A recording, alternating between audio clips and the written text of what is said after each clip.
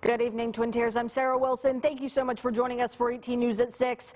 Sirens rang out in Cohocton this weekend after one man led New York State Police on a chase throughout Steuben County. The pursuit beginning after reports of domestic abuse. This is our top story this Monday evening. According to New York State Police, Jared Panipinto was involved in a domestic incident where he allegedly struck his wife several times and attempted to hit her with a car. When spotted by police, he fled. One police vehicle was struck as he fled, and the chase continued onto I-390 where stop sticks were used to disable his vehicle.